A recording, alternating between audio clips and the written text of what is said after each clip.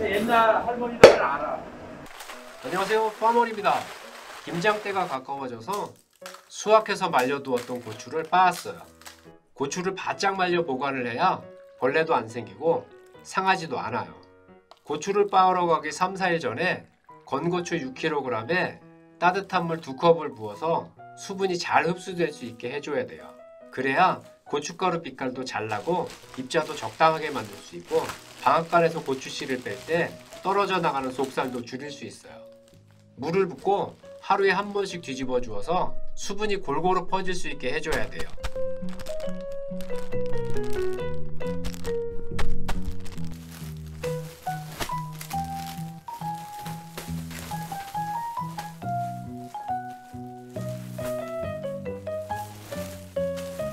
저는 올해 김장을 하고 지인들과 나눠 먹을 정도의 고추를 수확을 했어요. 직장 생활 때문에 평일 낮에 방앗간에 갈 시간이 없어서 예약을 미리 하고 퇴근 후에 건고추를 빻으러 갔어요.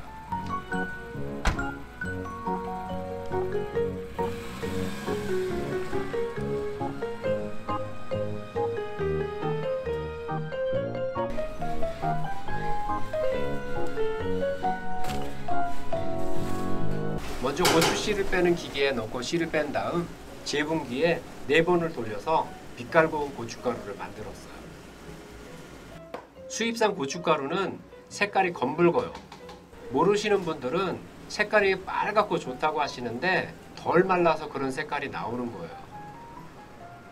잘 마른 고춧가루는 색깔이 검붉게 나오질 않아요. 바짝 마른 고추 6kg에 물을 2컵을 부어도 수입산처럼 붉은색이 나오질 않아요. 그러니 수입산은 얼마나 덜 마른 거겠어요.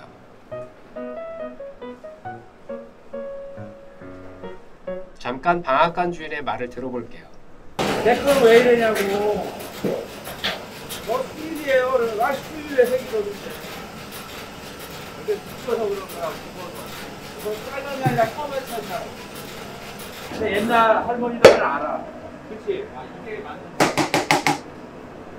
혹시 검붉은 고춧가루를 구입하셨다면 덜 마른 고추로 가루를 만든 것일 수 있으니까 꼭 냉장고에 보관하고 드세요. 그렇지 않으면 벌레도 생기고 곰팡이도 필 수 있어요. 다 빻고 나서 무게를 달아보니까 일반 고춧가루는 99근이 나왔고요. 청양고춧가루는 40근이 나왔어요. 지금까지 파머리의 고춧가루 빻는 이야기였습니다. 시청해 주셔서 고맙습니다.